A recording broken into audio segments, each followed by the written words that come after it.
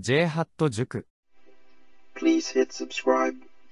This problem appears at the qualifying examinations for applicants for Japanese government or MEXT scholarships 2020. This problem is from the 2020 College of Technology Mathematics questionnaire. The answer key and the original questions are linked in the description. For real numbers a, b, where b is a positive number, let I be the identity matrix and a be this matrix, and both of them, I and a, satisfy this equation here. Now we need to provide the answers to the following question. We are looking for the values of a and b, and the only relationship that is given in the problem is this relationship. And so for this problem, we will just need to substitute the values of the matrices. So for a, we have this value, and so for a squared, we have this product, this times this. And if we do matrix multiplication, we obtain this. For 2a, we again substitute the same matrix for a, and the scalar product would be this. And negative 4i is just the same. And so for this left side of the equation, we just add this, and this is what we obtain.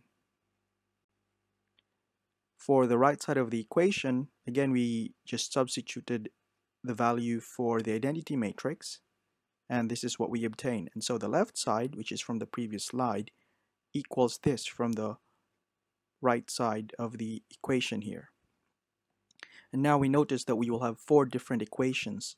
This equals the first term here, this equals the second term, this equals this term, and this term equals this term.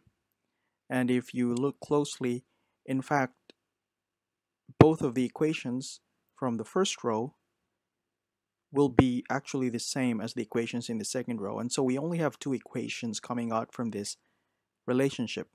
And so we choose this and this. So this equals this, and so that becomes the second here, and this bit equals 0 becomes the first bit here. And if we just simplify this a little bit, we will see that we can divide both sides by 2 and we obtain this relationship. Now clearly from this simpler equation, we have possible values of a and b.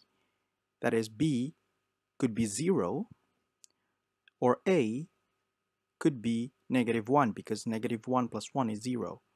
So those are our possible values. However, the problem states that b must be a positive number, and therefore we don't consider this any further.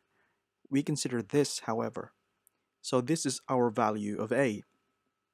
And if we substitute this value into the second equation, we will get this equation here. And now, if we solve for b, which appears as a quadratic term here, we see that b could either be a positive or negative square root of 3.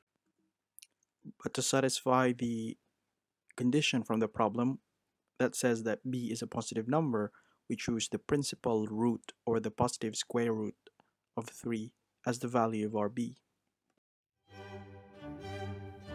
If you learned something new today, please help my channel by clicking the subscribe button and the bell for the notifications. See ya!